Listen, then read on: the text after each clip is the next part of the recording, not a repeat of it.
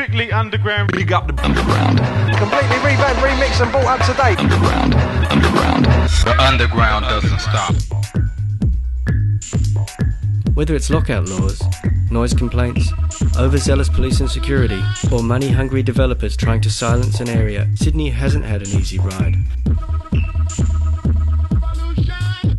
Thankfully, over the years, the people of Sydney have taken matters into their own hands and have created their own brand of co-created culture from grassroots up.